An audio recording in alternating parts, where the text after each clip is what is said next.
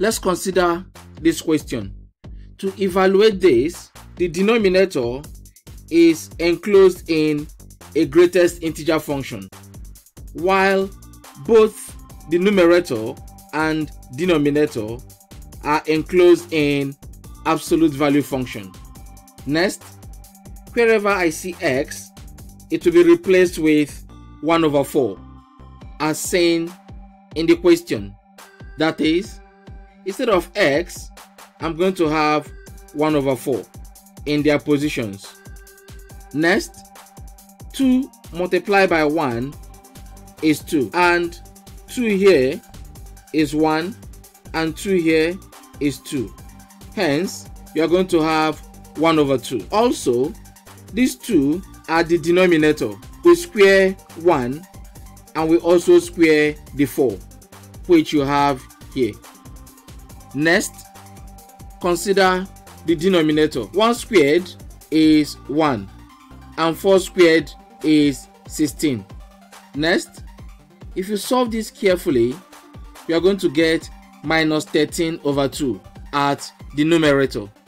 Subsequently, if you solve the denominator, you are going to get 31 over 16, and 31 over 16 is the same as 1.94 to 2 decimal places.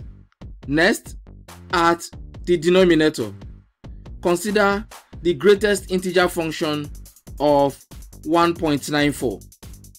1.94 is very close to 2, but between 1 and 2. And the conventional direction of greatest integer function is usually towards the left only, and it accepts only integers. No fractions or decimals is allowed at the output.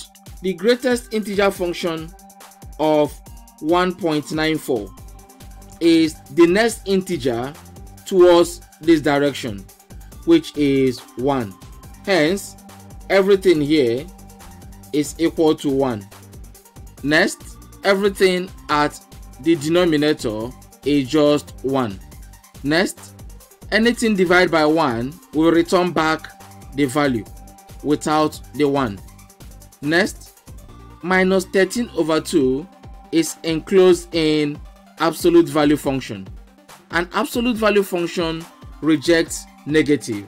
Hence, you now have 13 over 2, which is our final answer.